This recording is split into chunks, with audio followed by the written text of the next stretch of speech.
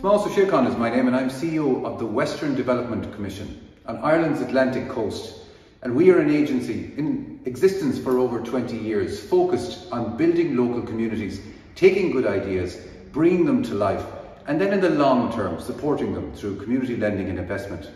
Which brings us to the CivTech Global Alliance. We can find similar calls with many countries and indeed companies across the globe who are finding innovative solutions to global problems. That's why we think this is a fantastic project that offers opportunities for communities, for organisations, for small and medium businesses, or indeed for individuals to take that idea and find a way to make life better for all of us, and in doing so, address the significant challenges that we all face across the globe.